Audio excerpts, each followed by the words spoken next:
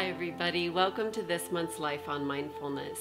I have a really beautiful practice that I love sharing with people, and I call it bringing the mind home. Bringing the mind home. Sometimes when we even hear that phrase or say it to ourselves, it enables or elicits a certain feeling that we might have a certain degree of unfamiliarity with, because most people don't actually know what that means. What does that mean to bring the mind home?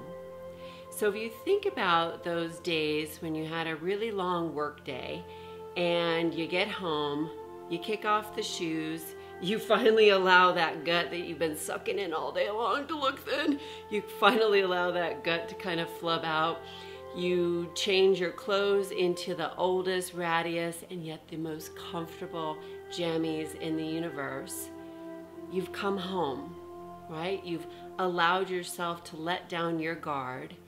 And it's almost like this sense of home and coming home is a place of refuge where you can just show up you as you. When we practice bringing the mind home, it's not at all dissimilar to this phenomenon of bringing the mind to a place that feels like a sense of refuge, where you can just allow your mind to be as it is, again, you with you. So one of the fundamental hallmarks of this sense of bringing the mind home, and even when we come home from work, as I described, there's this deep sense of kind of letting down our guards.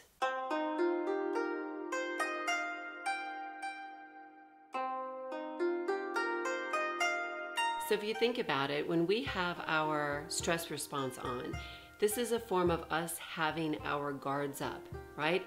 The entire physiology of the body is up and activated in vigilance to prepare us for fight, flight, freeze. I tend to add two more on there, fix it or fake it.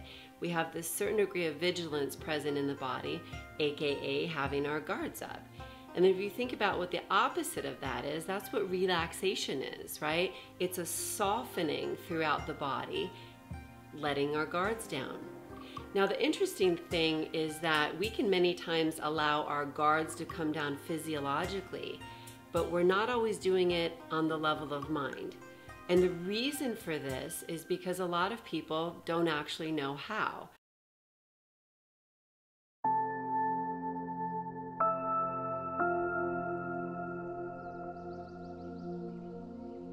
So a really beautiful way of understanding meditation in general is that you can understand it as a practice of intentionally, consciously letting down our guards, both on the physical level as well as on the level of mind. So what typically keeps our mind's guards up is our thinking, right? We can be home from work in our ratty pajamas with our bellies flubbed out, but our minds can be left at work, worrying about things, planning for the next day. Our thinking keeps our mind's guards up. Another really big place that people have a tendency to go in their thinking that definitely keeps that guard up on the level of mind is we get really involved in trying to figure out what other people are thinking, right? We get into their business, into their mind. Why did they say that about me? What do they think of me? In fact, some research shows us that about 98% of all the things that we think about have something or other to do with what we think is going on in other people's minds. So let's connect back to that phrase, bringing the mind home. We brought the body home from the office or wherever it was. Now we have to practice bringing the mind home, getting our minds out of the office, aka the thoughts of the office, or as well as getting our minds out of other people's minds, other people's thoughts, worrying about what other people are thinking about us. It can be helpful to think about like a guest, or like an unwanted guest in other people's minds. And so through this practice of bringing the mind home, it's like we're leaving the guest house, we're no longer the unwanted visitor, and it's time to just come home. But now how do we do this? Like what's the specificities behind practicing actually bringing the mind home?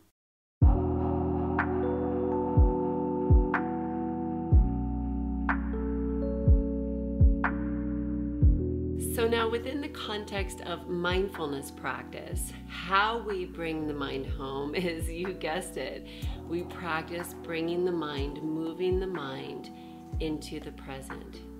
Getting our mind out of thoughts of the past, out of thoughts of the future, and creating a certain degree of connection and refuge even in this present moment experience of just being right here, right now.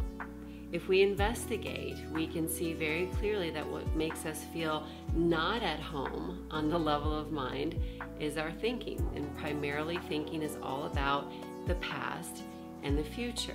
And typically what keeps us also from not feeling at home isn't the good thoughts, it's the thoughts of worry, it's the thought of fear, it's the thought of judgment, etc. So to connect it all back to mindfulness practice, which is my job as a mindfulness teacher, it's really about the letting go of some of these thoughts by moving the mind into the present. And now this brings us to one of the most fundamental teachings in mindfulness practice that I know of, which is how letting go functions on the level of mind, right? So we learn that the mind can't actually be in two places at once. And this is supported by current neuroscience. And in fact, I was able to ask specifically Dr. Richard Davidson. I sat in one of his classes and I asked him this question. I said, is it possible for the mind to be in more than one place at one time? And his answer was that it is not possible for the mind to be in more places all at the same time. Or in other words, to use his language, we can typically only hold one primary object of attention or awareness at any given moment in time. So though it feels sometimes that the mind is all over the place, if these fingers were thoughts, the thoughts aren't actually happening with simultaneity or all at the same time. What's happening is you're having one thought, then another, then another, and another, and sometimes they're happening so quickly that the feeling is that the mind is all over the place. But again, the mind cannot hold more than one primary object of attention or awareness at any given moment in time. So instead of focusing on the letting go piece of things, I instead encourage my students, encourage you to focus on this movement of mind, this sense of bringing the mind home into the present moment experience of whatever it is that you're doing. Eating dinner, lying on the sofa, even sitting at your desk answering emails at home. You can practice bringing the mind home through the practice of bringing the mind into the present.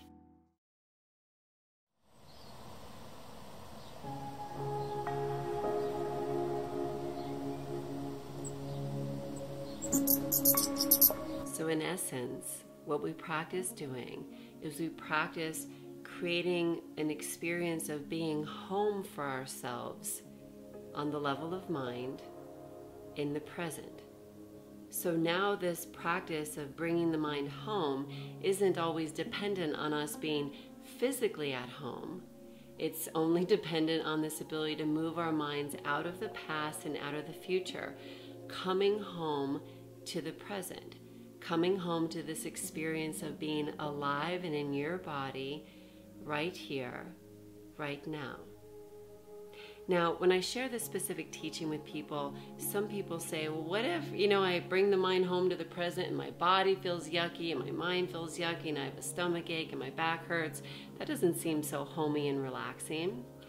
What can very quickly step into our practice here is judgment. Judging this experience of being present, which again brings us off into thought, off into thinking. That's where judgment lives. Judgment doesn't live in the present direct moment experience of just being alive and in your body. It comes from our thoughts, how we perceive and make judgments about that experience. And again, when we stay in judgment, that's what dislodges our sense of being fully comfortable, fully at home, in a place of refuge in our lives, in the only time we're ever alive, which is in the present moment. So certainly it can get a little tricky in there, But the straight up mindfulness practice is to keep coming back to this sense of being fully in the present, getting out of the past, out of the future, and learning to create a certain degree of home, a certain degree of letting down of your guard into your present moment experience.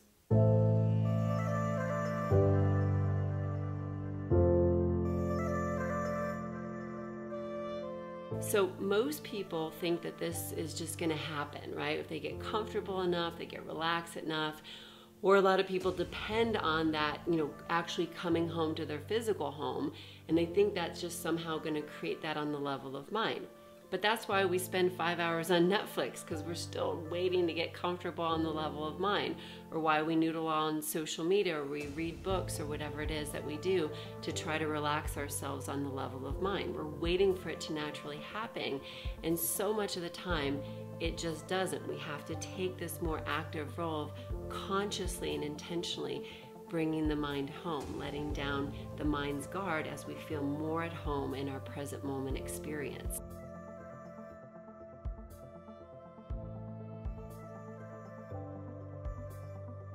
So the downloadable guided meditation that comes with today's teaching is called, you guessed it, Bringing the Mind Home. It's a simple, straight up practice where we kind of connect our minds to this phrase, bringing the mind home, get familiar with it, and then literally practice this movement of mind into the present so that we can become more and more at home in our present moment life experience.